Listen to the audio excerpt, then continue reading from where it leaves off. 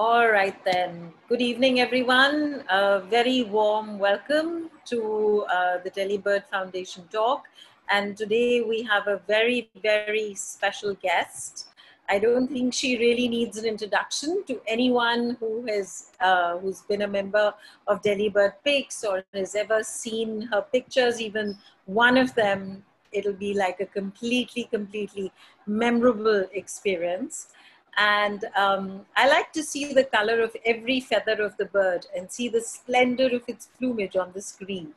And it's this relentless drive that has driven Jainy to cover all corners of the Indian subcontinent and across many foreign lands to photograph the bird life of this entire planet.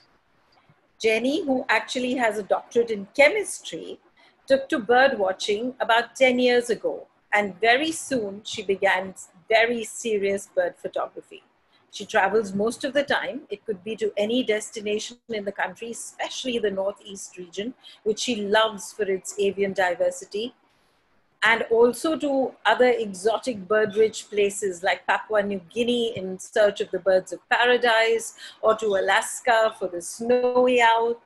And in less than 10 years of serious bird photography, she has photographed more than 1,100 birds in India, which is more than most of us have seen. Needless to say, her lens catches other forms of life too, and she has photographed more than 50 species of Indian mammals as well. Her photographs have been published in several national and international magazines, scientific journals, and bird books of great repute. So I will now hand it over to Jainy and tell her to please share some of her magic with us. Over to you, Jainy. Thank you, Sheila. And it's a great introduction. I'm like really overwhelmed here to listen to this. So I'll try to do justice to what you said. I'll try to showcase some pictures that I have taken and also some interesting kind of experiences behind those pictures. So let me try my level best to keep you guys engaged today, okay? So yeah, so what you see is now on the screen is Malayan night heron. Can you see it? You are able to see the screen, right? We are. Yes, we are. Okay. So this is a very elusive bird, as many of us know. So this sighting, this is not the picture of my first sighting. That picture is not so great. So, but anyway, I would like to kind of describe how it happened. So it was like, I think some 8 years ago or something like that. So at that time, I was like very madly looking for the Ceylon bay owl. Okay, that time it was a lifer for me. So like Eldos in Tatekad, he thought like, okay, we would be able to see it if you really kind of go to that Urulantandi forest area about like very early in the morning. So the idea was to kind of listen to the call of the bird and then track it in the morning, in the early morning. So that was the idea. And then we reached there about 3 a.m. We heard the call. It was so beautiful.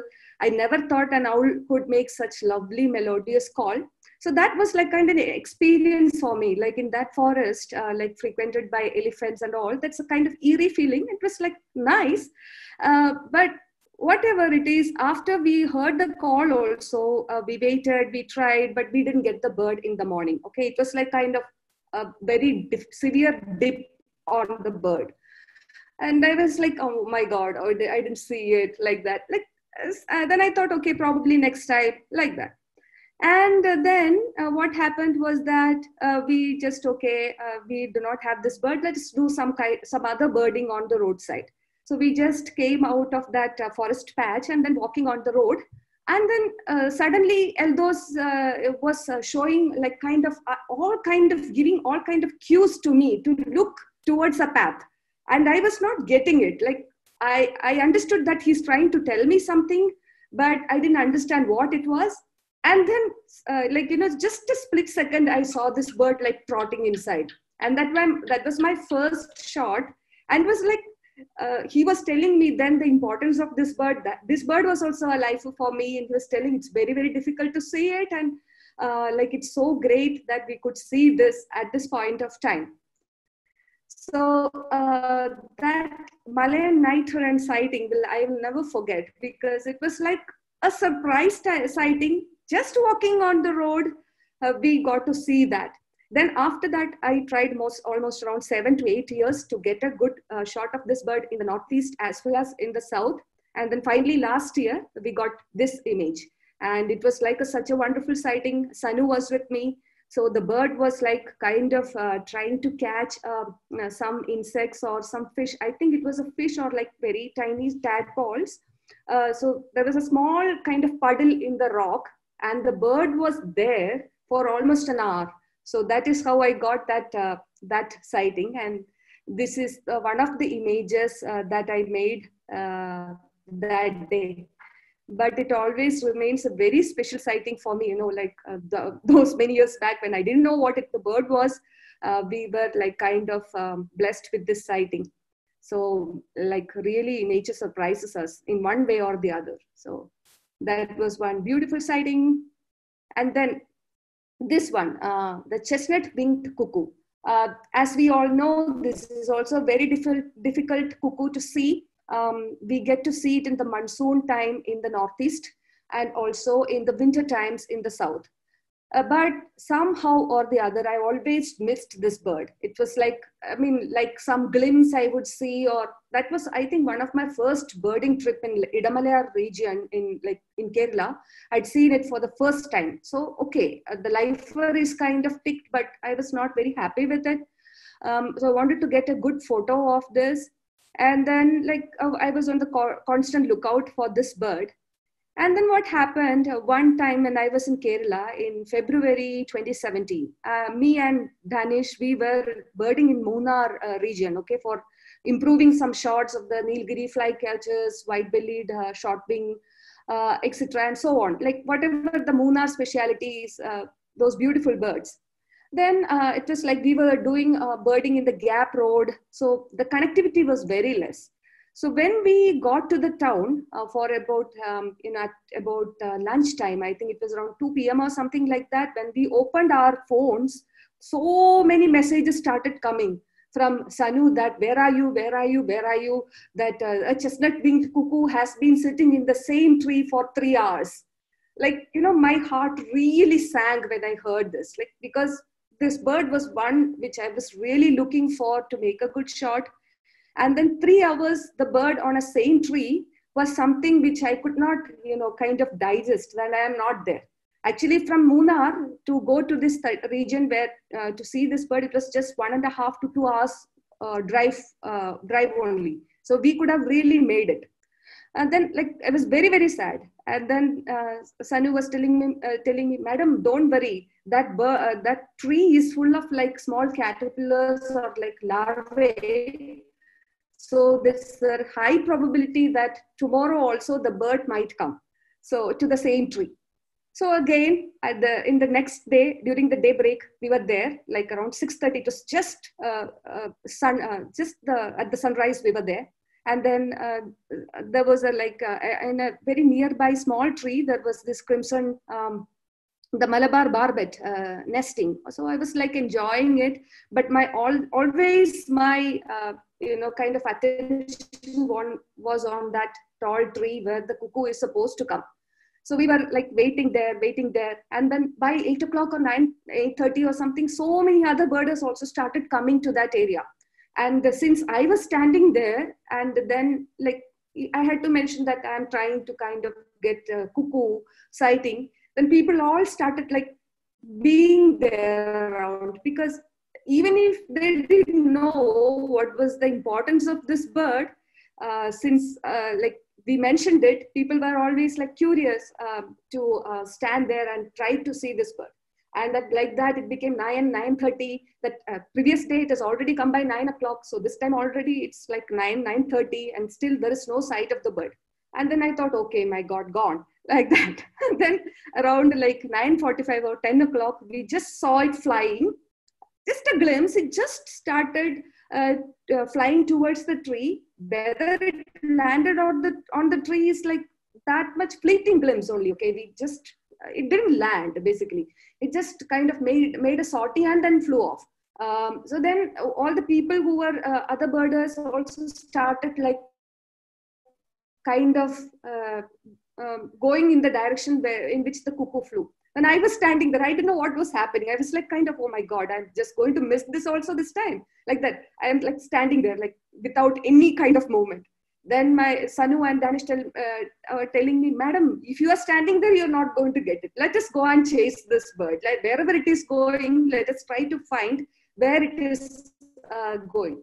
So like that, then we went into the forest, then like went a little bit ahead, almost 1 hour or something. We just kind of tried to search for the trees or the kind of that hunting flock to follow it. And then finally, we just felt that the cuckoo is around in that hunting flock, but we were not able to see it. And then finally, like after making all this sortie, we thought the cuckoo is like somebody. I mean, Danish saw the cuckoo, and the cuckoo was kind of darting back to the same tree. Then we just ran back to the same place, that initial tree, and then it was there. Then it was staying like for almost like an hour or so. People made all sort of pictures, and that was the time I made this picture too. So that was a very kind of like very birding on hormone kind of sighting for this cuckoo. They really enjoyed it. Then this is the Goliath heron. So I think last recent sighting was about like 7 years back. I think if I remember correctly, it was in 2013. So we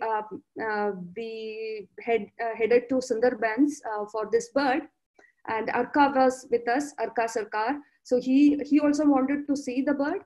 So we tried to search for slaty backed flycatchers and also the Asian stubtail, which was in the Rabindra Sarovar before heading to Sundarbans. So we had all these birds in our target, but we didn't. We saw no, we didn't even see the slaty backed. I think we didn't see both. But then we went to Sundarbans, and around noon time, we saw this bird from far. It stands really tall, so it's very easy to see this from far. And to compare the sizes, I've given that Indian pond heron crossing the Goliath heron. So this was like a very beautiful sighting. Not too much of effort in that way, because Arka was there with us, and he had done all the homework, the probability of sighting on which part of the Sundarbans, etc. So we had a very good sighting. And that trip, we actually also had the targets of ruddy kingfisher as well as the buffy fish owl. So towards the end of the day, when all the sightings are over, like when the Goliath sightings are over, we tried to search for the ruddy kingfisher as well as the buffy fish owl.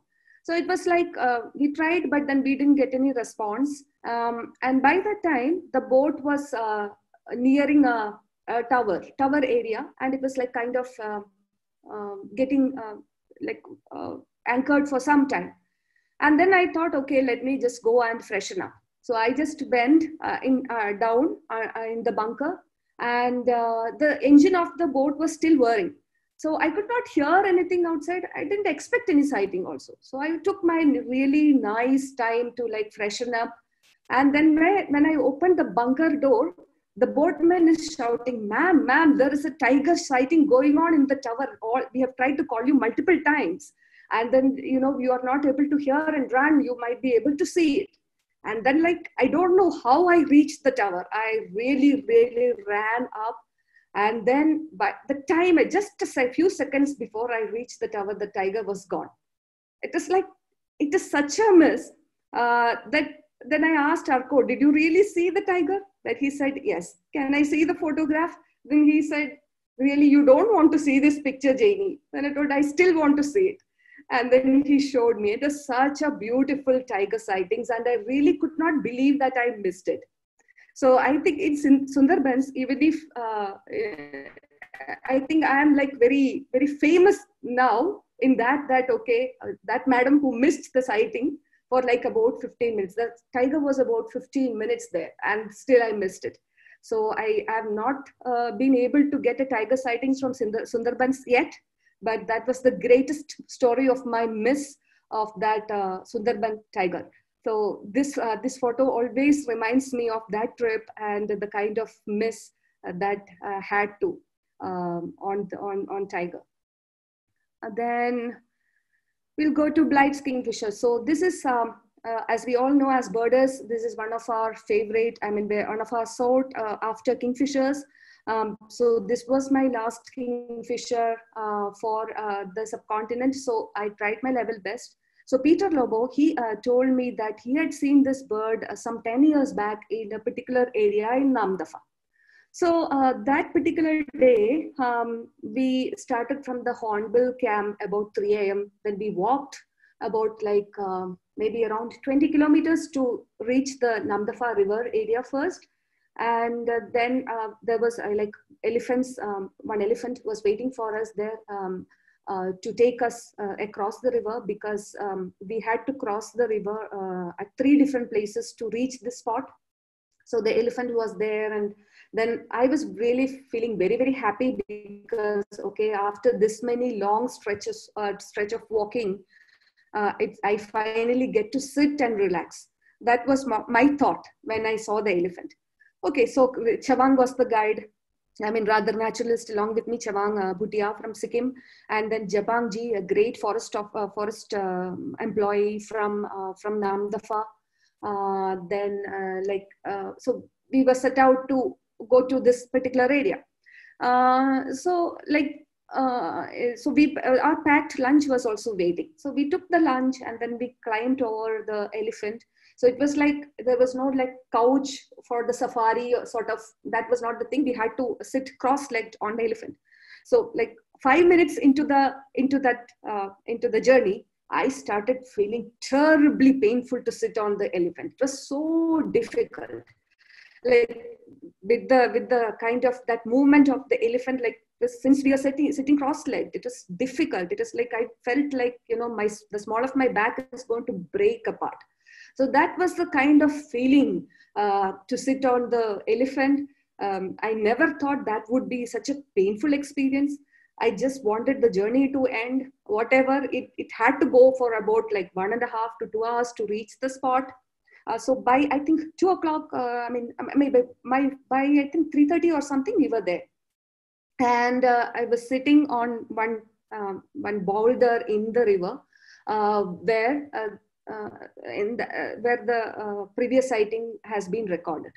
So sit there about like 1.5 to 2 hours, watching all other birds, but no sign of kingfisher or white-bellied heron. I was also looking for white-bellied heron in that area. Not except these birds, all these normal birds like bulbuls, all of them were flying around.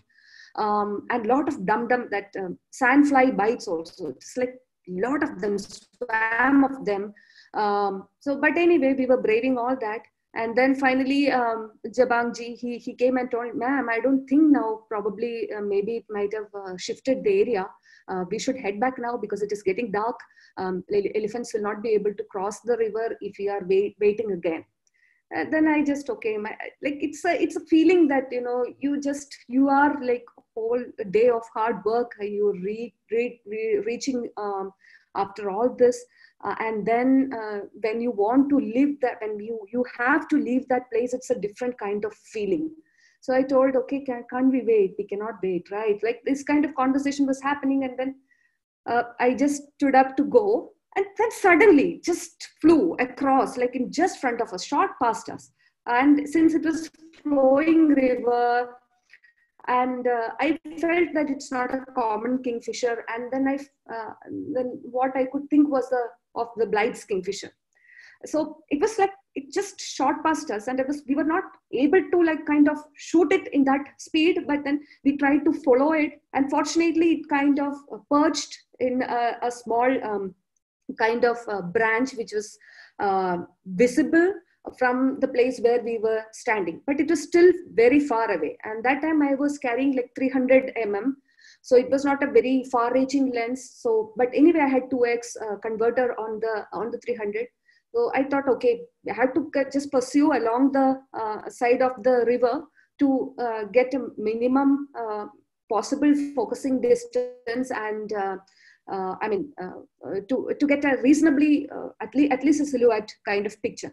So I walked, and then it's not kind of walking, it's like kind of wading through the river, like a lot of boulders, and many of them slippery. So we had to be very, very careful. And this was the, so when we were very close to that place, then again, the bird flew, and I thought, gone, now it's gone. But it just flitted across to the other branch. So that was the sighting which we had, I think in 2014. It was so beautiful, and still this image is one of my favorite images, though I was able to make much better like close distance images from Pake a couple of years back. This image is always very dear to me because of the hard work which we had put in, and the kind of like last minute kind of boon from the heaven. It's a kind of benevolence, whatever. So I really count it as one of my best birds, which I have shot till now. And that particular trip was very fruitful. Otherwise also, Namdapha is always, whatever, even if you are not able to make very excellent pictures because of the canopy all over the place, for birds, it is one of the best. I was able to see the snowy-throated babbler, then was able to see Hawks's frogmouth from Namdapha. I think one of the first photographs of the male bird from the country at that time. Then also small-toothed palm civet. All these very beautiful, beautiful sightings we got in that trip. So that is one of the best trips which we had in terms of the sightings. Then Temming's Tragopan. This is one of a very beautiful stunner tragopans. As we know, we have 4 tragopans in our country, which we can see the western tragopan in the western Himalayan side, and all the other ones in the east. Also the satyr in the Munsiari western Himalayas, plus all the other tragopans in the east, like Temmings and the blights, including the subspecies. So Blight's Tragopan was my lifer that time in December 2015. So it was like I had a month-long birding with Rafiq, one of the best naturalists I have seen out in the field. So it was December 2015, the whole month. So we were trying to look for target species moving from place to place. So that whole, we were not planning anything particularly like this many days for this bird. We were like kind of having the target and then trying to look for that in the particular area and then moving on. So without any booking, that was the kind of trip we had, and it was amazing. So so then this Tragopan came up in our discussion. So Rafiq said okay, this is very, very difficult in the month of December. Usually Tragopans are known to be seen in the month of April and May, when they are like, in the breeding time and then calling out to each other. That's the best time to see the Tragopans. So we just tried our luck. So we tried to take the path from the Eagle Nest Pass, where Rafiq had seen this bird many times before.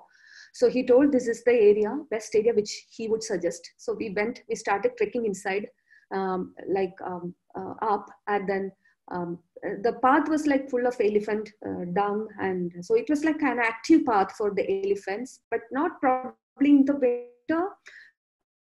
From the kind of dung, we figured that it's a little bit old, so we were like kind of okay to kind of follow the trek path.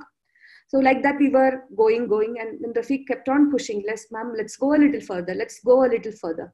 So this is like, this bird is basically attributed to, the kind of his perseverance, the way he tried to push me up, to see this bird. So I always am grateful to him for this particular sighting.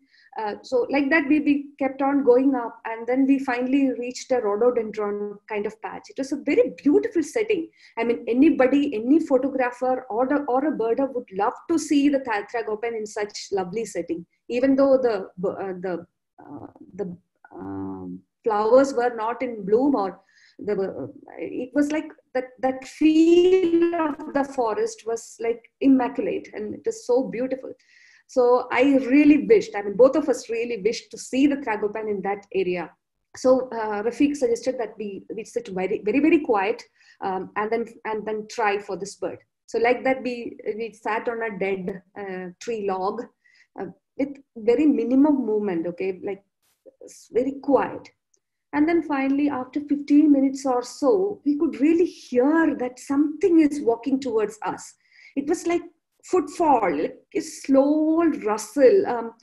I mean, you have to be really, really kind of very attentive, or like very, very watchful. That sort of that kind of mental frame. Otherwise, we could have easily missed. Also, it was like eerily silent, and something like heavy fall on the ground, walking towards us, trotting towards us.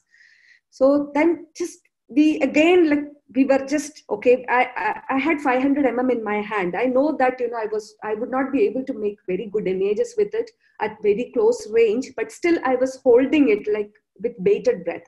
And then finally it appeared. But I didn't want to shoot it unless and until it gave me a little bit window, but it was not giving me a window like that. It was just moving through the clumps and then slowly made a sortie around us and then went back. So that was the time I kind of tried to make this shot. It's not a great shot, but I really love it. It is such an experience to see a tragopan, a beautiful pheasant, in the month of December in that biting cold. So it was really beautiful. So that was the image, one of the image I clicked that time. It didn't get really focused. The bird was like, it was in a hurry. It really understood that we were making a fool of him or something like that. It really understood, felt our presence, and then just vanished into the thickets. Then later on, in Mandala, a couple of years back, there was like one beautiful sighting area where I think Shashank had probably got an idea of it. So Shashank had mentioned this area to Mohan Kemparaju and Atanu. Both of them are Bangalore-based birders. I think now Mohan is in the UK. So they were also there when we were birding, me, Vinod, Ogo, we were birding in Mandala. So we the first day, they kind of got an, Mohan and Atanu, they got an, kind of, I think a fleeting glimpse of the bird. So then the next day they again went. And so they kind of shared this info to us. So we also went the next day after they are done. And then we were like sitting in a particular area, waiting for this bird to cross to the other side of the road. So since they have given us all the information, we were all set. So we were like very early in the morning, right at the time. So we sat there 2 days, like morning and as well as evening, to get a picture of it. We finally got a very good picture, but that's in that fog and in that cold, sitting for those many hours was like kind of like it was really a testing time. So to the point that we were actually praying for the fog to come up, so that, you know, under that pretext we can leave, because we didn't want to leave, but we were so tired that we have to leave like that. But anyway, third day morning, we got a very good sighting. So it was like a beautiful kind of, now when I turn back, it really feel very, very, very, very nice. And very funny. One point, like I was like kind of lying down on the ground. Then even a crow or a raven or something, they came and checked, like somebody, other person who was sitting on the other side was telling me. So this was like kind of things we birders undergo, or the crazy things which we do to get what we need. So Temminck's Tragopan kind of sighting was like that. So I had, I think, two beautiful sightings. So the second time Mandala, the picture was really beautiful. We had gotten the full bird, but yeah, it would not have been possible without the help of like the friends like Mohan and Atanu, and of course Shashank, who get a lot of information about this bird.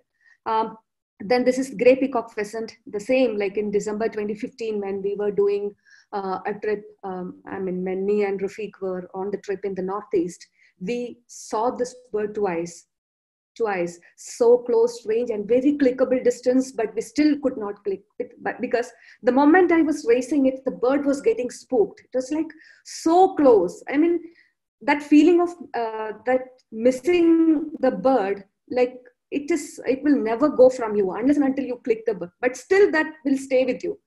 So so like that, we missed the bird twice in Deking Patkai, very close range, but somehow both of us could not convert it into a picture. And this one was made later from Dampa, Mizoram. We were on the lookout for the blue pitta in the forest. So we were trying for the blue pitta with several areas of Mizoram. So this particular forest, Dampa, very beautiful, kind of long forest stretch as well as the trekking path. So we were like walking through one of this ranch path, I mean the trek path, and then we heard this call. The call is very unmistakable, as many of you might have experienced it. So it was very unmistakable call, and then Danish was with me, and then we were just mentioning, okay, we should probably try this bird. Maybe we can just go and sit very quietly a little bit far and try whether the bird, try our luck, whether the bird would really cross us. So actually, since many of us know that pheasants, they are very known to cross the road or the path most of the times, especially like when the call is heard near that path, they are sort of bound to cross that path to the other side. So like that, I had 500 in my hand, so it was quite good for me to wait for this bird at a pretty at a distance quite far from where we heard the call. So like that, we were sitting at a very, very comfortable distance. And then slowly, it's sometimes these pheasants, they're so intelligent that they kind of stop the call when they probably feel something. But anyway, the bird didn't call, but slowly its head, the gray head, started popping out of that kind of dried leaves. We have to be really watchful. Then only we could see that, that kind of, it's a drab colored bird head, and then slowly coming up, and then slowly the full body came into visibility. And I was really, really waiting to make that first shot, because I didn't want to spook the bird, so that I won't end up with any pictures. Like the previous experience always matters, so I was like very, very waiting till the bird came into the full view of my lens. So I made a couple of pictures, and this is one of it. It's such a beautiful bird. And that blue of the ocella, that ocella was like kind of like so glittering in that filtered sunlight through the forest floor. It's so beautiful sighting. I would rate this as one of my best bird sightings. Very unexpected. Though the calls can be heard at different parts in the Northeast, it's very, very difficult to see. I've seen very, very few pictures of this bird also. Many of the time we end up with we get excited, and then we try to shoot the bird in that excitement, and the bird, you end up with shooting either its beak or its tail or something like that. So by experience with Rafiq in December really helped me to make this picture at a later point of time. Then Tibetan snoqualk. This is also one of my favorite sightings, in that this happened during my first Ladakh trip, my first ever Ladakh trip to trip, which I think it was in 2010 or I think 10. So that time I didn't have much idea about these birds. So all I had was the checklist which Garima had sent me. So she had gone to this area, and she had seen many birds, and they're very systematic people. Garima, Rajneesh, all of them, they really kind of maintain a very good list. I'm not that kind of very systematic, but I try to get the information possible. So I had their checklist with me. So, but I didn't expect it. They didn't see it probably, so I will never see it. That is the kind of notion always I have. Like if very good experts or good birders do not see it, probably I am like, okay, types of like that is the way I kind of that is the kind of feeling I always have. So I didn't expect, this was not in my radar. So I went and then from, I think from Sokar to Somariri, when we were going on in the car, we saw these birds, around 8 of them at a bend. So it was like, they were like statues, you know, they were not moving. But they were not shy, as they didn't try to kind of trot away, but they were alert and watchful, and like they just stood, they were like statues. So I made some couple of shots, and then I had to really come back and check the list. Okay, which bird did I see? That was my experience that time. You know, I didn't have much knowledge about this bird. Then I came back, I ticked, I was very, very happy to see the bird. And then the next snowcock we have is like only the Himalayan snowcock, right? So the Himalayan snowcock, I might have tried a lot of times before I finally made this pictures. So many people would know about these stories, like Pooja Sharma. I had asked her, like, you know, she gave me some inputs where we could see. So I tried to see this, check for this bird in different parts, like in Spiti Valley, in Mud area, the Tara homestay, the famous Tara homestay, staying there and trekking up from the other place. So to get them, because they possibly tried to come and for their morning fill up of the water. So I had done all these things like many times over years to get a glimpse of the Himalayan snowcock. Finally, one in December also I tried, 3-4 days I tried, but then still, because I felt, okay, it's so cold up, so they should come to Leh or like, you know, surrounding areas, so that I have a better chance. But I missed that time also. Then the following April, again we tried, and then fortunately one army person, he had told me that he had seen this bird regularly at a place, coming to drink water in the morning. So we fixed a time with him, and then we went back to Leh, and the next day early morning we started so that we can reach that area. It was North Pulu.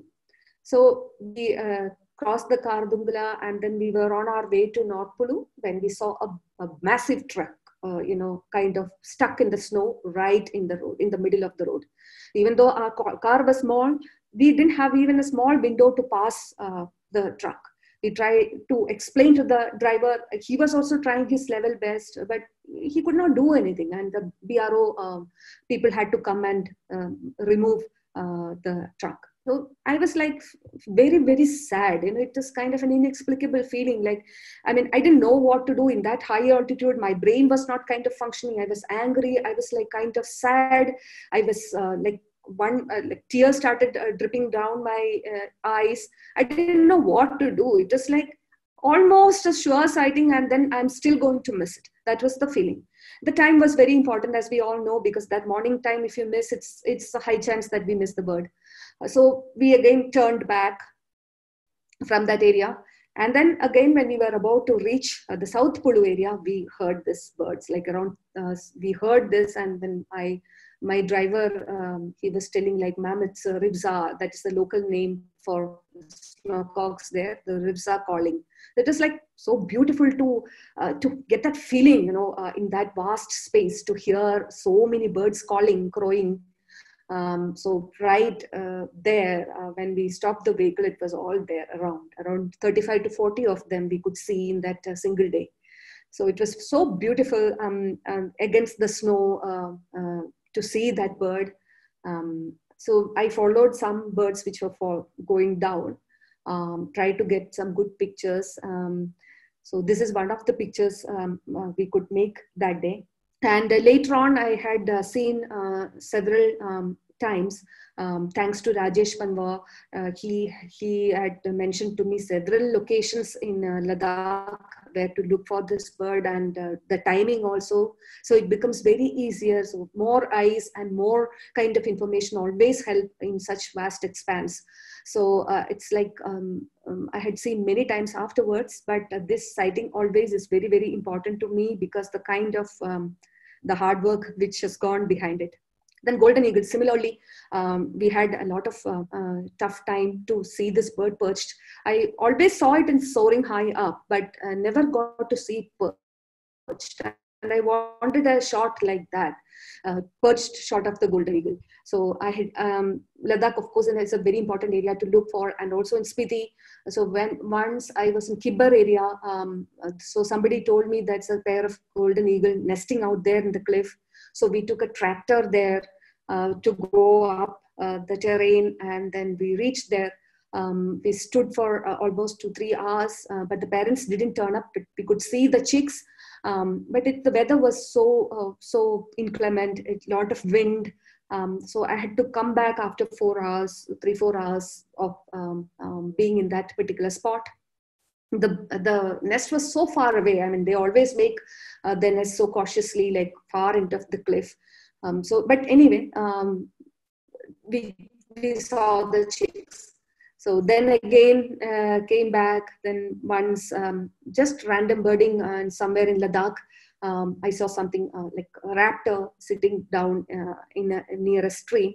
And I thought like probably it could be a lammergeier, just like from far. But then just tried to, when I looked through the bins, it was clear that it's a golden eagle. So then I tried to take a lot of time to approach it because I didn't want to miss the bird. So I think I might have taken about 2 hours to approach this bird, taking the, approaching it stealthily, taking the cover of boulders wherever possible. So slowly I approached the bird, and the bird was just there to the point that I thought that the bird is probably injured. But whatever it is, like, okay, let me make some good shots. So I was just near it. It was just this shot is full frame shot with a 500 f4. That close I was. Then I returned back after shooting, and then when I was about to reach the road, I just turned back and check whether the bird is still there to have a last look, that kind of thing. Then the bird was not there, so it had already flown. Then I noticed that 3-4 of them perching at the same area in different parts of the cliff. So that was like kind of a super sighting of like 3-4 golden eagles at the same place, all perched. Then later in last December also, we got a very good sighting with a very good kill, etc. But as I say, always these kind of pictures make us, work towards it, inspire us to do much more out there in the field. Then white-browed tit warbler, beautiful, one of the beautiful warblers, as we all know. So this one also I had tried a lot of times in Ladakh. So every sea buckthorn bush is like I was looking forward to one warbler at least. I mean, that is the kind of desperate situation I was in. So this particular time when we shot the bird, that was also a lot of information and a lot of hard work. So so me and Danesh, my husband, both of us were birding, and he was trying to kind of help me out to check for small birds, because in Ladakh, as we know, the sightings are directly proportional to the number of eyes out there in the field. So he was also trying to help me. And we were trying to look for this in Nubra Valley for about 5 days. And then we came back to Leh. So that time, Praveen Jaydevan, Praveen Jay, Dibu, Vijay Mohan, they were all birding. They had already just birded and then got back to Leh. And then we tried to catch up with them over dinner. So then Dibu and Praveen, they mentioned that, okay, Garima, Garima, Rajneesh, etc., they saw this bird just a week before in this particular area. Then he told me to call, just ask Garima about it. And I just immediately called Garima, and she just told me the right spot where she saw the bird, and she also told me how to approach the bird. that probably the bird will not respond to the call, but it might just come up at the top of the sea buckthorn bush and just give you a sighting, probably. That is what she said. And that was such a great direction and such an information that, I could utilize it fully. So then the next day again, I was about to go to, I wanted to go to Nubra Valley. When my husband, they were just looking at me, you really want to go again and try? I told, yeah, I want to. And if you do not want to come, don't come, I am just going. So anyway, he also came. And then we reached this particular area near Panamik. And Garima's directions was so helpful that we were just at the right field where she has seen the bird. And then, so I was holding the camera and Danesh was helping me to kind of sort of play the call. So he tried for a long time, and we were there almost about half an hour to 45 minutes. And then he went back to the car for something else. And then he gave me the phone and the camera. Camera anyway, I was holding it, and he gave me the phone. So I had the camera in my right hand and the phone in the left hand. And then since anyway he's gone, I just casually I tried, then this bird pops up right in front of me. I don't know what to do. Just was few seconds. And then I just made this shot. And that was the only some seconds it might have given me. And so it was like that kind of time when really luck favored me, and my reflexes really worked in favor of me. So that is this sighting the white-browed tit warbler. And then later had several sightings of this bird, even from the Ladakh and also from Tawang area. But this is always a significant, beautiful sighting. Nicobar begapod, we know that, it's one of the unique birds which we have in Indian subcontinent in India. Nicobar megapod, for the first time when I tried, it was in Great Nicobar for sure. We had a lot of trouble to reach at least the mound nest.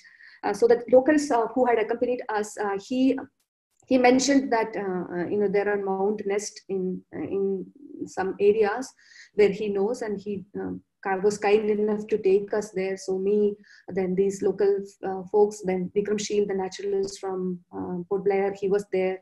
Then one of his friends, Sanjay, I think he was he's civil servant in Nicobar, so that also helped a lot.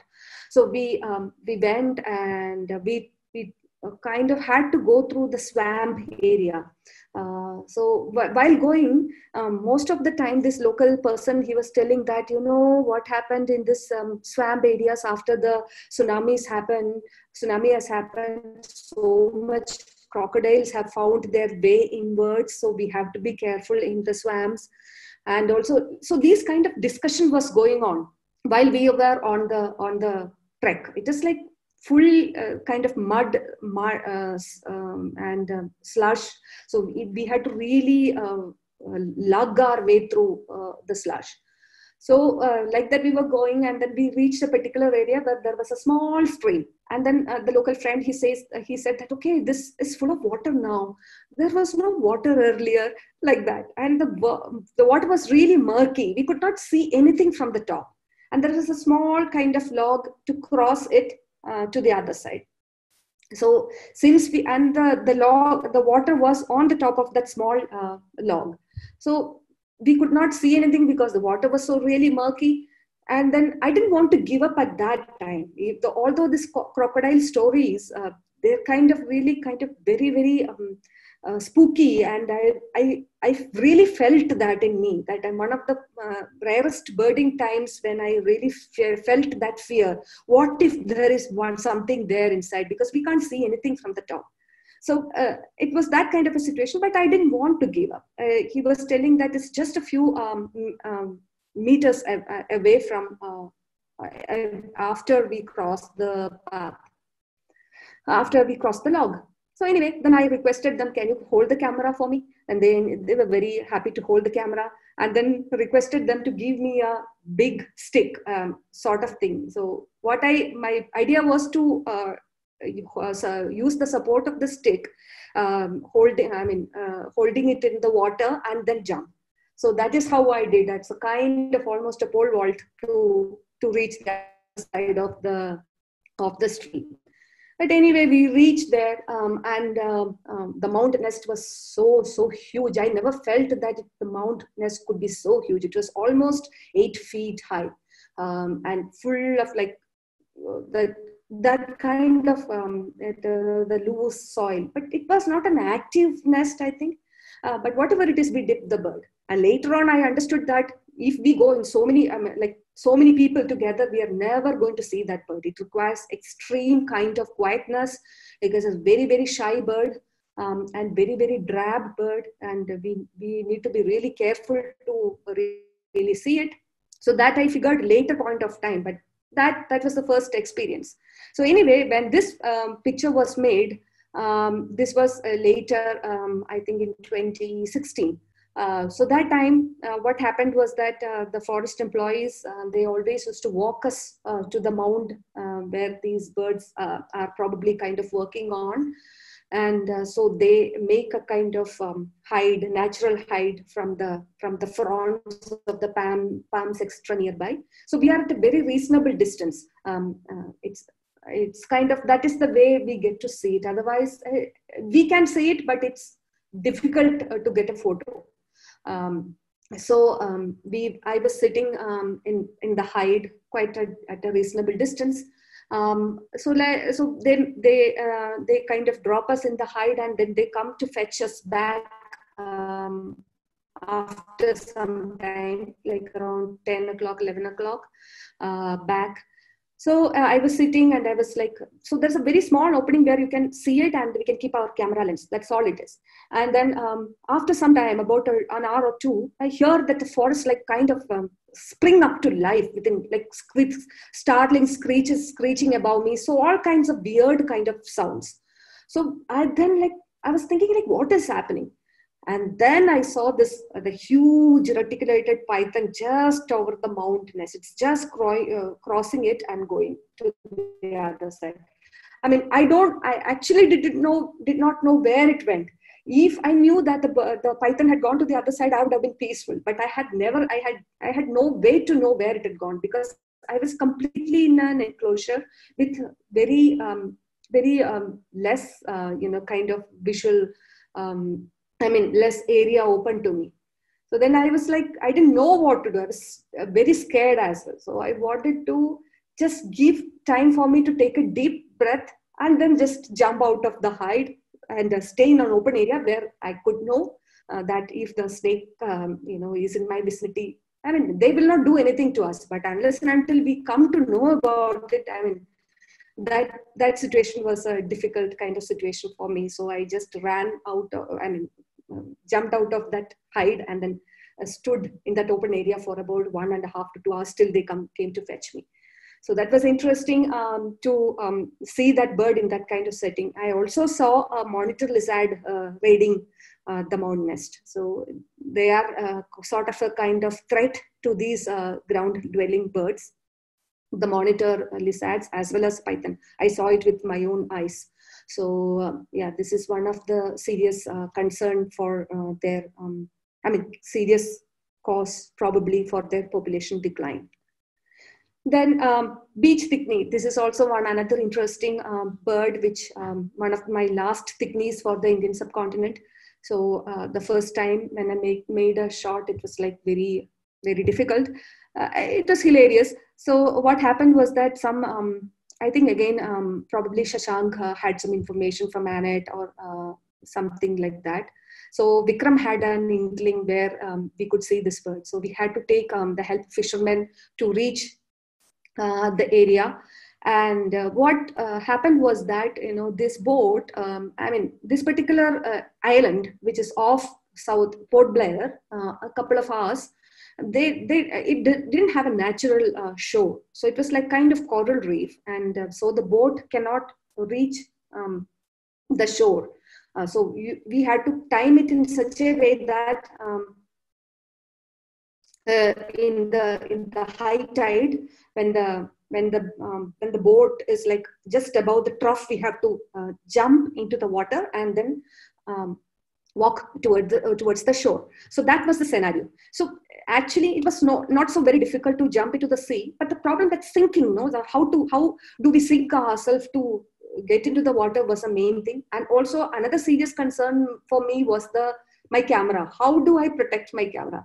I didn't have a waterproof bag or something like that, but I just had a normal kind of a bag with some waterproof covers in it, like bubble wrap. That is how I just usually pack my camera. So, but fortunately, the driver who accompanied us, he was very tall. So I felt that okay, if he could help us, that would be really great. And anyway, he's such a nice person. He's such a nice person, Gopal. So he kind of agreed to carry the camera on his top, the kind of bag on his that on the top of his head, and he walked ashore. So then camera is safe. Now for me, now it is the jumping thing. I had to just sink it in. When you are about to jump into the sea, you just don't know whether you'll be able to do it. So that was a different kind of feeling, But anyway, I jumped, and the water was up to my neck. It was that kind of deep. So we went there.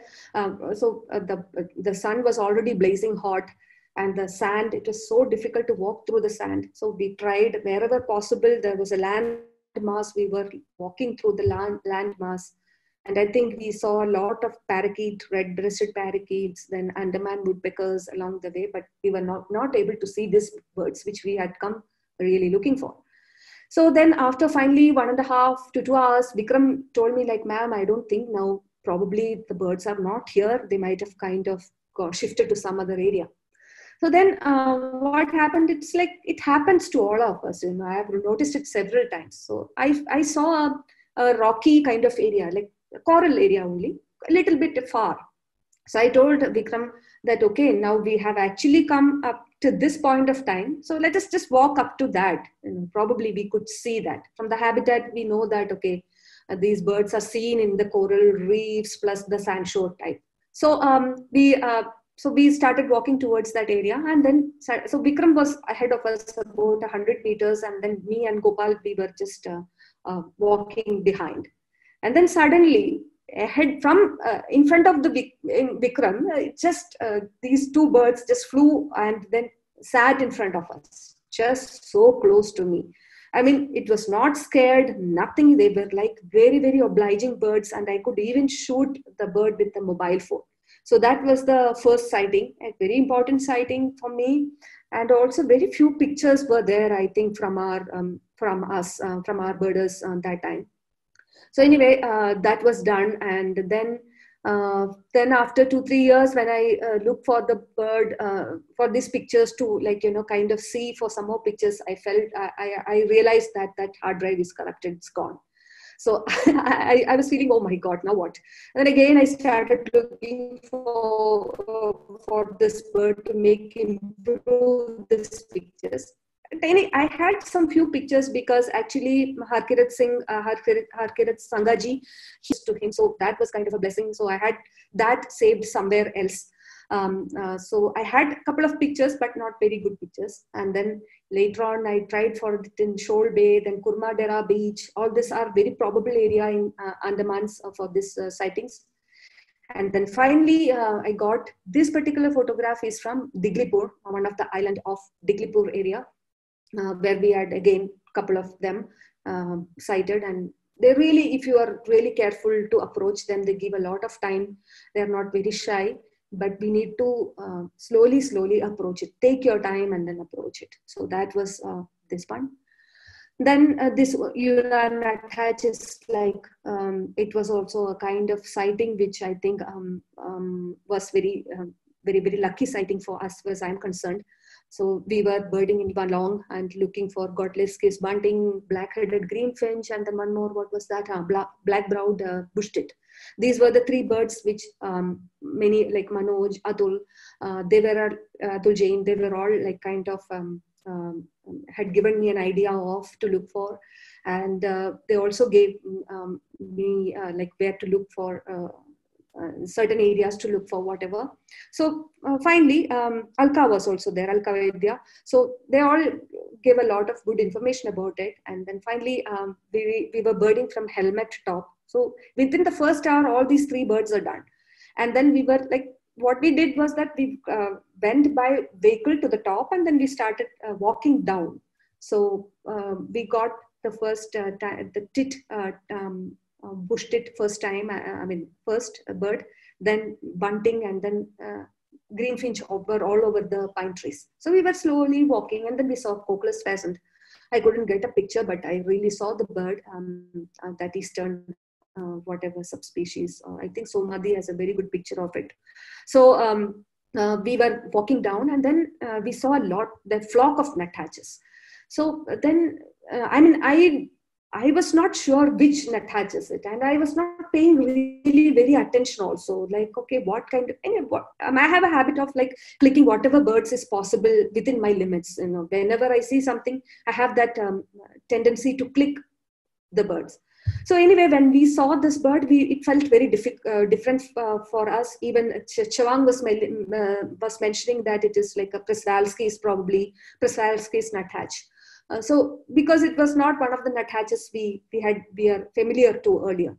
So we made very good pictures, and then I came back to Bangalore, and then I sat with all the books available with me, and then I found that it's a Yunnan nuthatch, and it's probably the first sighting for the country.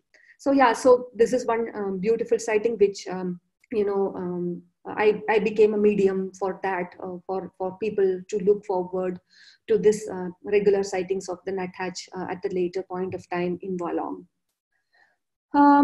Then Kashmir nuthatch. So this is also not very easy nuthatch, as many of us birders know. So there are possible areas of these in Yusmarg and also in Dachigam. I'd missed it. I probably had seen it once, but without a good photo, I really do not feel it as a sighting.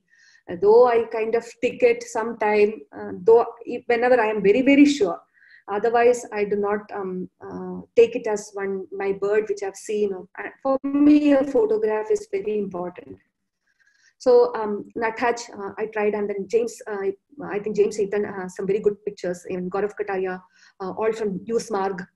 So I had seen all these pictures, and when I went for looking for the orange bullfinch, that was in February. Yeah, so that was one of the times, good time to look for orange bullfinch.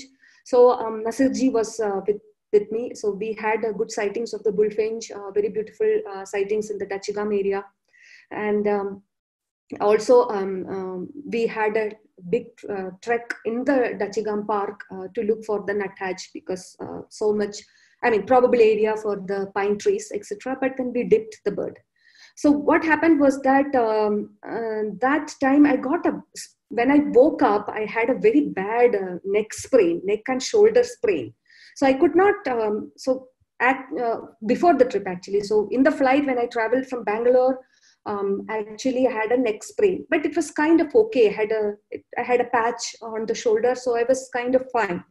But after that first day of looking for the bullfinch and the nuthatch, that trek, as well as the probably a little bit sweating, etc., might have aggravated it. And then by the end of the day, I was not able to move my shoulders at all. Just like that was right shoulder, so I was not able to kind of lift the camera. So the next day I had to go to, Nasirji said that Yusmarg is a very good area to sight it. And it was fully covered with snow. So my shoulder had a problem. So anyway, I took a tablet and I went. Then we had to really wade through the knee-full snow to check for the pine trees where there are hunting flocks and possible sightings. So anyway, finally got it along with white-cheeked nuthatch. All of them were there, and this beautiful sighting had happened. So I was very, very happy to see this nuthatch and get an image. But the shoulder was really, really giving a problem to me.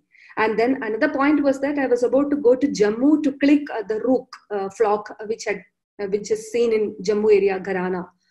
So Parvez Shagu is a very, many of you might know him, is very good enthusiastic birder and a ranger from a forest officer from Jammu. So he has kindly agreed me to take agreed to take me along with him to the place where the rooks were seen.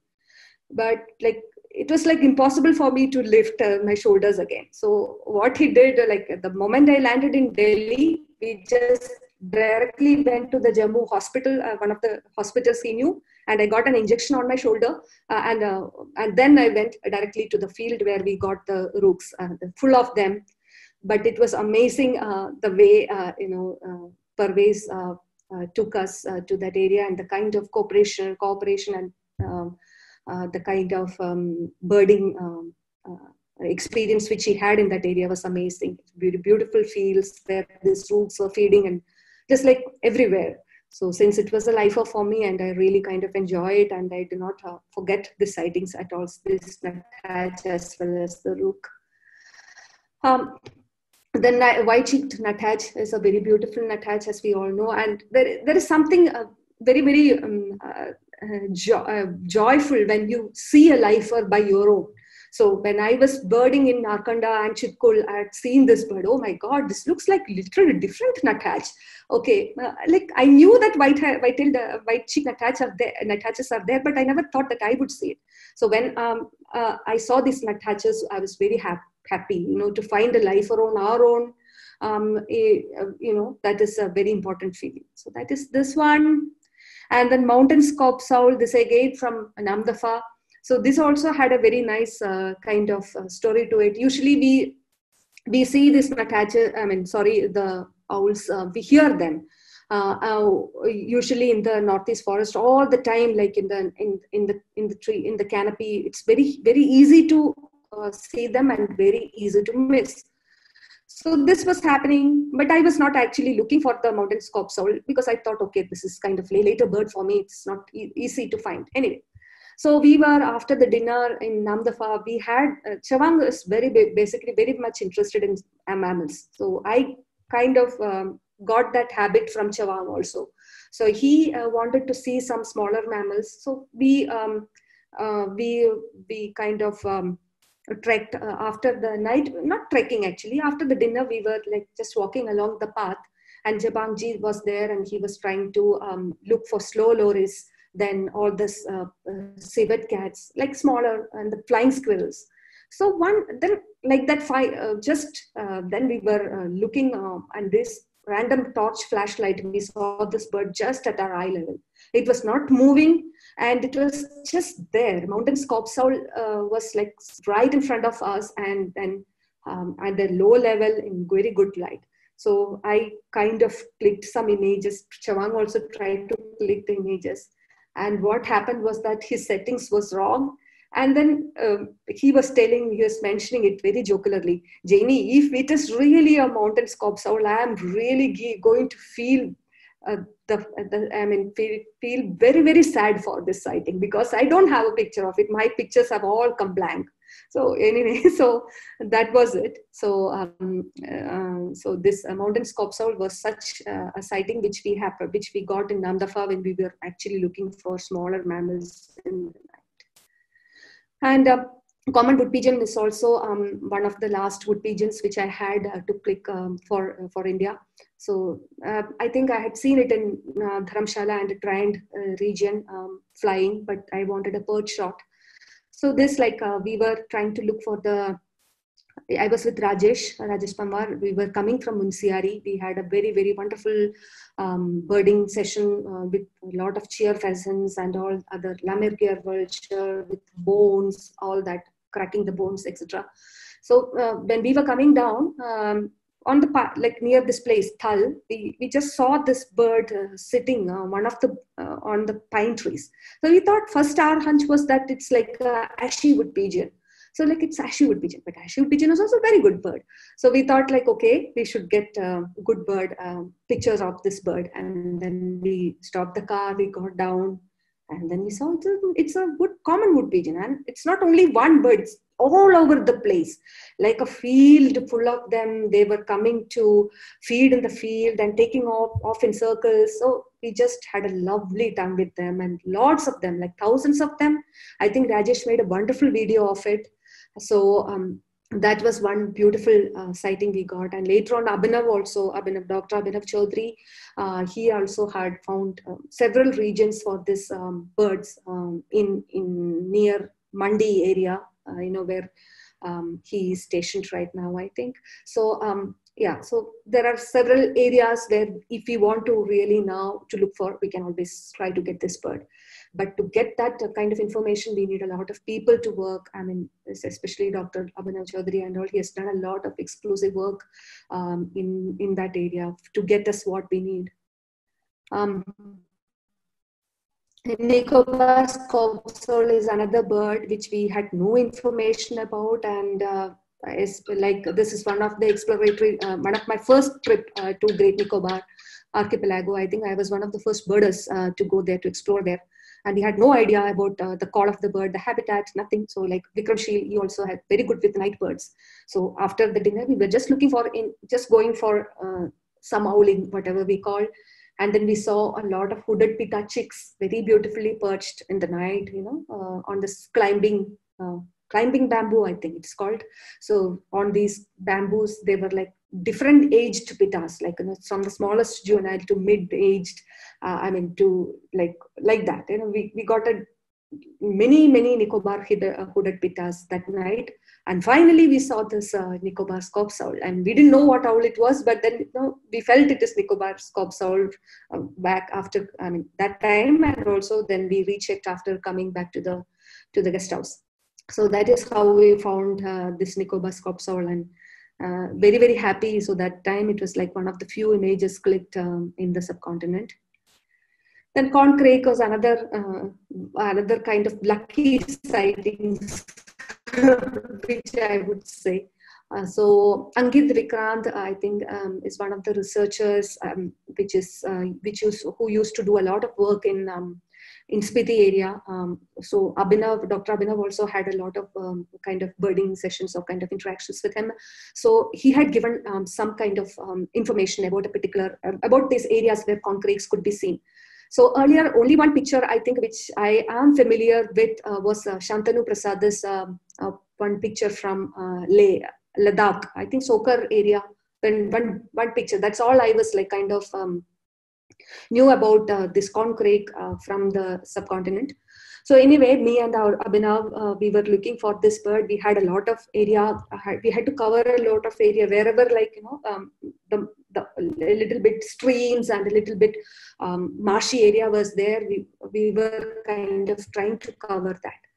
So we were looking for this several areas in Spiti area, Kasa, many areas. So once we found the Bailon's crake, so then we were actually kind of shooting all the crakes possible, because we didn't know that time little like crake was also a lifer for us. So whether it will become a little crake later. So we are clicking every crake which we found, even though we were sure that's a Bailon's crake, still we were making images of it, thinking that maybe it could be a little crake, like that.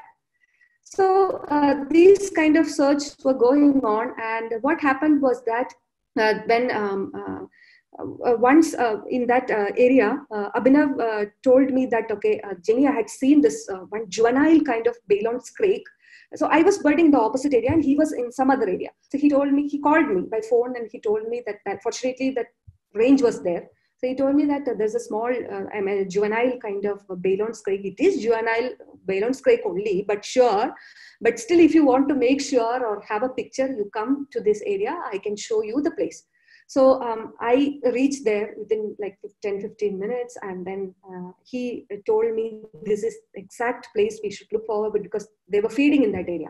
So there was a small kind of a rock. Then I just sat on the rock, waiting patiently for this Bailon's crake the juvenile Bailon's crake to come out.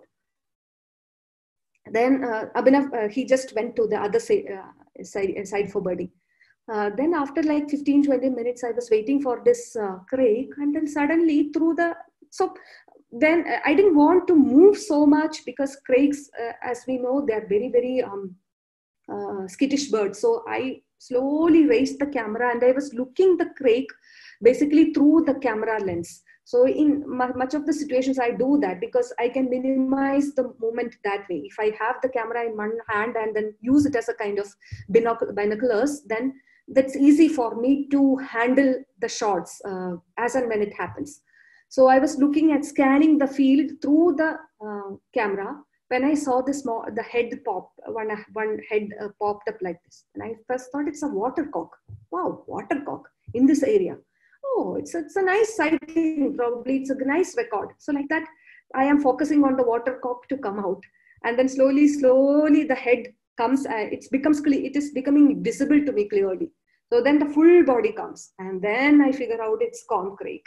Oh my God, it is like excitement. And out of that excitement, I could not even greatly, focus exactly on the kind of shots which I want. But because I didn't want to spook the bird as well, I wanted it to be in a clear angle for me to get some good pictures. So I slowly, it just came in front of me. Then it just crossed a small stream and walked trotted towards the other side. So I made some pictures and then immediately I called, Dr. Abhinav, and then he came running like within 15 minutes. He was there. He was somewhere else. And then with bated breath, he came running. And then again, we waited the whole day. And by evening, I think we got some glimpse of it again. And then I think the next day, Dr. Abhinav got a sighting also. So that was how the corn crake happened. And then later, so that happened in September. And the next January, we got the little crake from Jamnagar. And many thanks to Ashwinji for that. And then afterwards, little crake, everywhere it was raining little crake. I used to tell even Ronit Datta from Mumbai that you find me a little crake, then I'll come to bird for. I really wanted that bird. So it's like then afterwards I have several sightings, but all these first sightings was like kind of very unforgettable.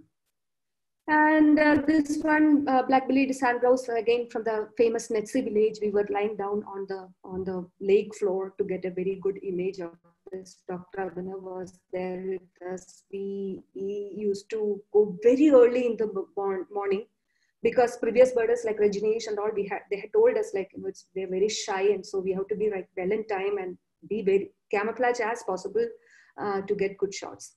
So that is how we made this black-bellied sandgrouse images.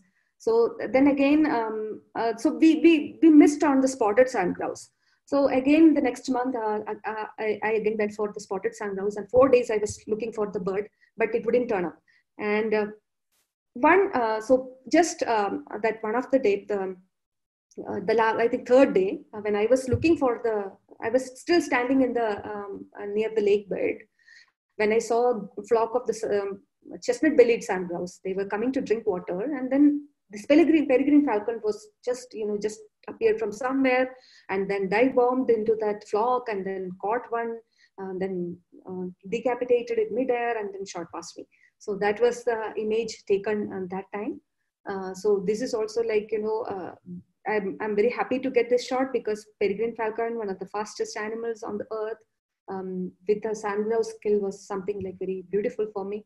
And yeah, so the next day I saw the spotted sandgrouse, but and very far, not like the way we see it in GRK, but they had come and they were like kind of drinking the water from the Netsi Lake.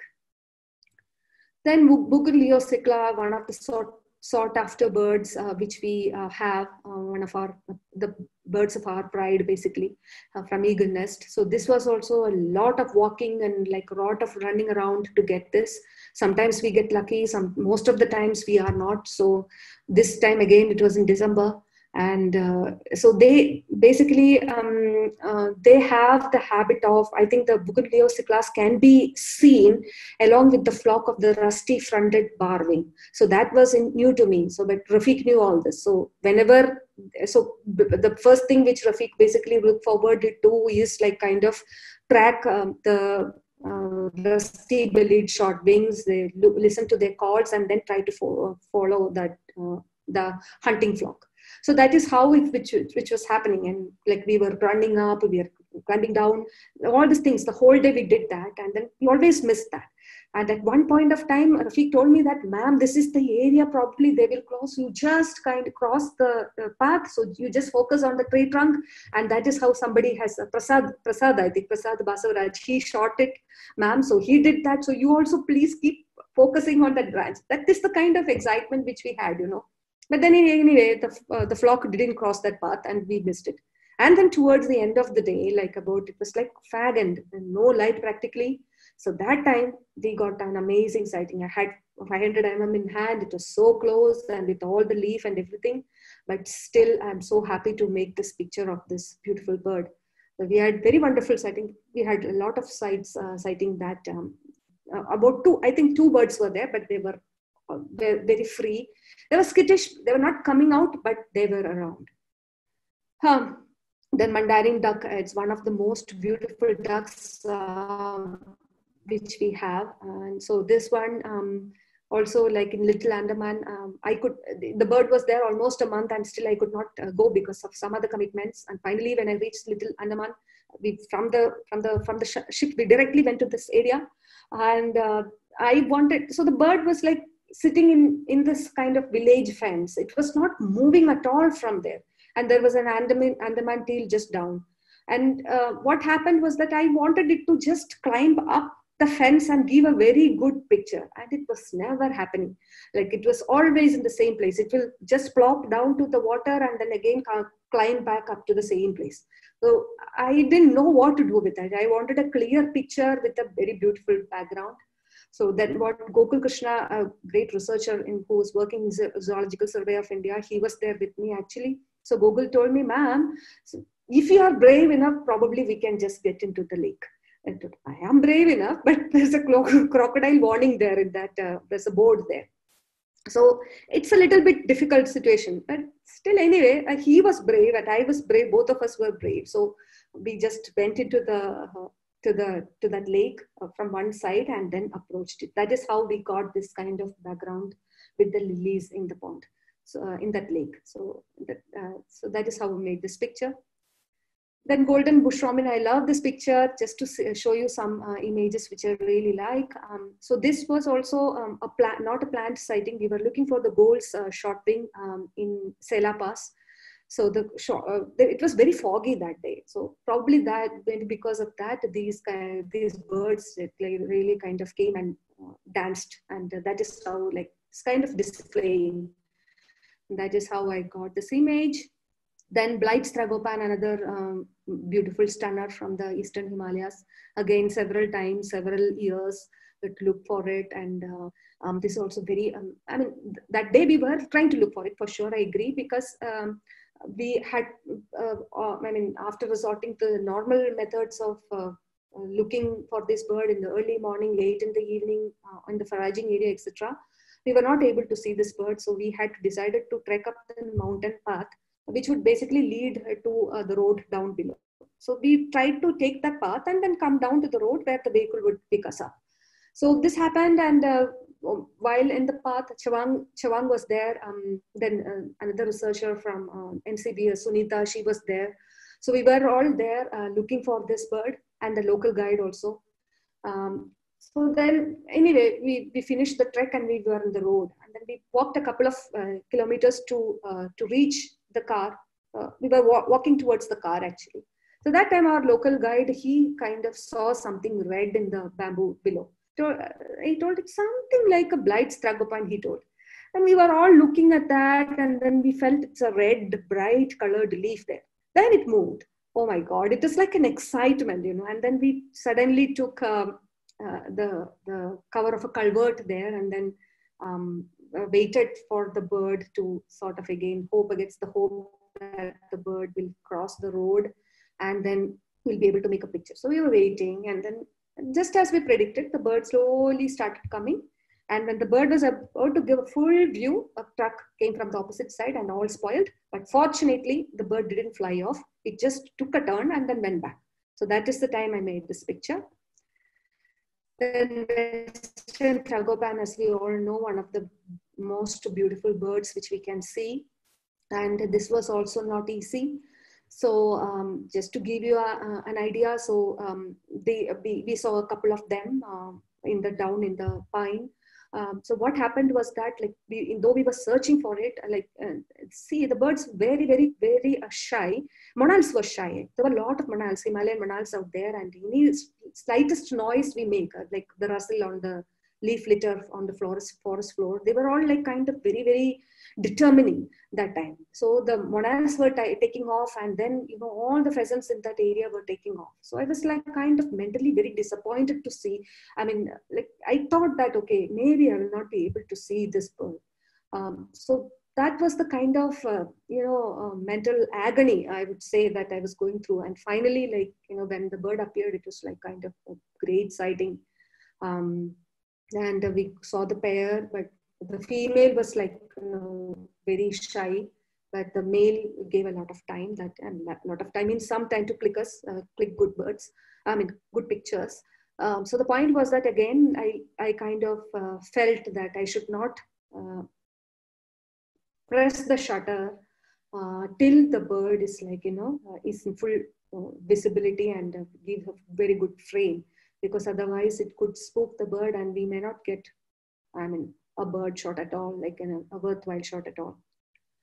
And black-necked crane, as you know, just to show you some pictures now, like very, very, very nice in that settings. And this, I think in last September, I saw a pair of them with rearing 2 chicks. I hope the chicks survived, but that was a great sighting. Then some frames to just show you common rosefinch from Chitkul. This intense color of this rosefinches, which we see out in Chitkul, is not what we see in the south. So it's a different subspecies, I think. Then orange-breasted green pigeon, one of my favorite pigeons. I remember that my first birding trip to Goa, like Garima was there with us. So it was a group birding trip. And then I told Garima that I just wanted to see this orange-breasted green pigeon in Goa. And then she said, orange-breasted green pigeon in Goa? Okay, probably, maybe, like that. So that was the first time we saw the orange-breasted green pigeon, like when we were returning from the Zuari river cruise. And this was made from Manas, but it's a very beautiful pigeon, which I really like. An Andaman wood pigeon, very difficult pigeon, I would say, to get this. So this was made from the Kachal Island. I mean, maybe the bird was not aware of, like, you know, our approaching. So I was able to make this close shot. Usually we see it in like canopy or they're like, I think their population decline is probably due to hunting. We don't know exactly. But it's becoming increasingly rarer to see these birds again and again. I mean, these times. Andaman teal, again, shy birds, they take off from far. So this is one of my favorite shots of this teal. Even Andaman tree pipe, very hard, we see them, but sometimes it's very difficult to get them get a good shot, because they might not come down as we need it. Andaman cuckoo dove, I like this frame. This is from Kamorta Island, but yeah, it's a little bit reddish, I think, compared to the Andaman subspecies. And it's one of my another favorite picture of the white-breasted wood swallows. They were like looking for the grub in the slight drizzle. So I really like this picture. And some blighted pictures in the snow. Like, I like that beautiful rose pink against the snow. Then Grandala, also like very, very difficult to see. Like even we look for that bird in the wrong time of the year at the wrong place.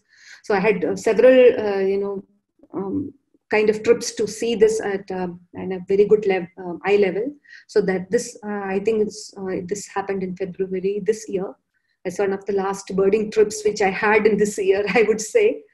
So yeah, Aditya was kind enough to take us to different places in Lachung and Lachan area where they used to come and feed on these berries, and we got amazing sightings of the flocks and thousands. Ward's Throgon, one of the beautiful birds. So sometimes when we see Throgons in eagle nest, we see a lot of them. Sometimes we do not see at all. So for me, I think Ward's Throgon, for like, you know, it was, I have very good sightings from different places. But yeah, this was the time when I kind of made a good photograph. And yeah, so it gave all sort of pose. That was with Rafiq in Mishmi, like, the bird was not going from there. It was just so comfortable. And we were able to make as much as angle, as many as we wanted. And Malabar Trogon again from Tattekad. This also like, I had 500,000, 2x on 500 that day. So I got that kind of, a background with a painting kind of feeling. And I really like this shot. And I think as far as I am concerned, one of the most difficult Trogon for me is like, from our Indian Trogons, it is the red-headed Trogon.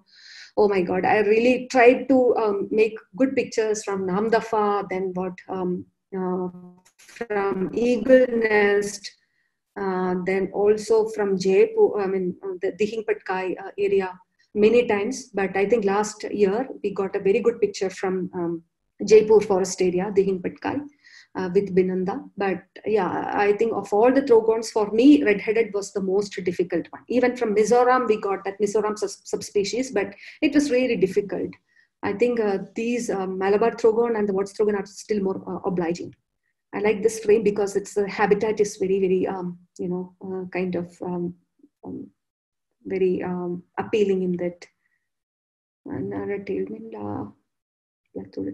Green Kochua. The Kochuas are like again, like, for the purple Kochua, we had an amazing sighting in May 2016, like on the rock, just along the road. It is just on the rock, and we were not able to click it. The Rafiq was that, ma'am, it's Kochua, then the purple Kochua, and that we just could not, because we were in the vehicle and the bird just flew. And that was the first time I had a very good, sighting of Kochua right beside the road, towards the fag end of the day. We, of course, made a picture, but a little bit like far into the bamboo thickets. But that sighting I will never forget. It was like just a bush chat, how they behave on the road. That is how it was sitting, just on a small boulder along on the side of the road. But we missed that shot. Later I got some good shots, but that sighting I will never forget. This is a green Kochua from Mizoram. One of my favorite shots of the lesser rufous-headed parrot. And white-browed picolet from Assam. Eloted from Mishmi Hills. These are some shots which I wanted to show, just like that. And a very colorful sunbird. This is like, I think one of the first time I had seen this five-tailed sunbird was from Mainam Wildlife Sanctuary in Sikkim. And then Chavang was there with me, and I was so happy to see its long tail, so to really appreciate that sunbirds can be so beautiful like that. Then I had got some good pictures from East Sikkim, Kyongnoksla National Park, and then several parts of the Northeast. And this one was from Tawang. And this is like Mrs. Gold Sunbird. This is also like from Hile, from Sikkim. So that time I had a lot of lifers, not lot of lifers, I think yes, the rusty-bellied shortwing, the white-browed shortwing, and then fulvous parrotbill. These were all lifers for me from that trip. But I like this picture because the sunbird was kind of trying to preen, or I don't know what it was doing. It was like slightly, it was foggy, and then I like this image a lot. And it's a roller from Assam. And Amur falcon, as we know, that we see them in like thousands and 10,000s in Pangti Valley in Nagaland. So that day also we saw a lot of them, but somehow I wanted a kind of perch shots. And then we kind of we went by a boat, then reached the other side, then climbed up that hill, so that near that roosting area where they were coming to roost, perch rather, not roost, actually perch. And then that is how I made this image. So that was one of the first time I made good shots of the Amur falcon. And that was in November. And that particular year, in December, there's a wonderful sighting in Malambura in Kerala, in Palakkad area. So I was thinking, okay, we went all the way to get some good shots of the Amur falcon from from Nagaland, and it's just right in our backyard now. But still, this feeling the feeling you get when you see them in flocks and flocks in Pankti Valley is unmatchable to compare to any other kind of sightings, like one or two or like 15, 20. It's a different sighting. So I'm happy to see that, and it was some amazing sighting which I had that time. And this is a rufous-fronted tit from Lachin. I also like this image a lot. And that's it, I think. But before concluding, I would say that without the help of this lot of my friends, my birders, naturalists, nothing would have been possible. So I thank all of them, and also I thank Nikhil Deva sir to kind of give me an opportunity to be in this forum, to present something. I hope it had been helpful to you. Just, felt like to share something, some sightings which I really kind of cherish. That's what I did today, and that's all from me. Thank you so much. Thank you, Jainy. That was such a fantastic talk. Love seeing all your fantastic images. The chat box has now been open, so in case anyone has a few questions that they'd like to ask Jainy, you can type them in the chat box.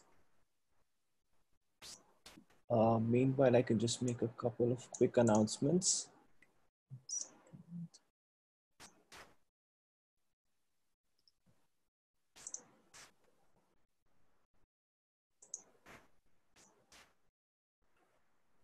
Right, so as most of you would know, the recordings of all talks of the Delhibird Foundation are now available on our YouTube channel, which is Delhibird Foundation. So you can just go and subscribe there to see recordings of all the previous talks, as well as the recording of this talk. And next week, we have Dhritiman Mukherjee, another Chai and Biscuit session.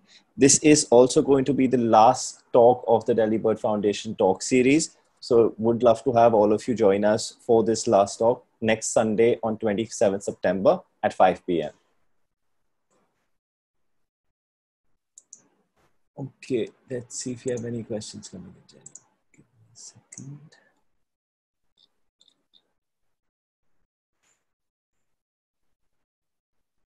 Okay, so the first question we have, Jainy, coming in is from Nitin. Is which bird would you like to photograph again? Again, I mean, the ones which I have shot, and then again I want to improve. I think I have almost all the birds again. I don't mind good pictures. Yeah, but yeah. Or maybe which one is the next on your wish list? Like which one are you yet to photograph, or you really want to see next? I have pictures like Chinese francolins.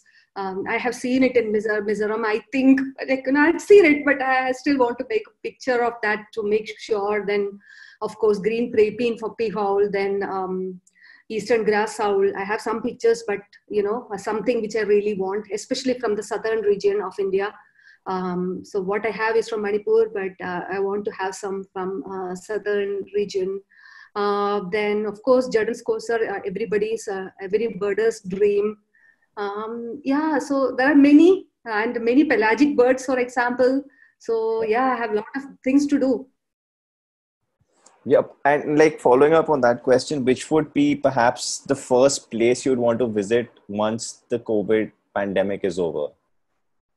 Okay. Right now, I just wish for it to end at the earliest, but always I, want to go for Andaman and Nicobars. If anybody asks me anytime, I would always suggest, I would always want to go to Nicobar Islands. Yeah. Okay, another question from Rima is, how often do you have to make a trip to a particular place to get the bird that you want? Yes, the point is, it depends. So my kind of birding style is that I go again and again and again till I get a satisfactory shot. So that is how most of these birds become very, very dear to me.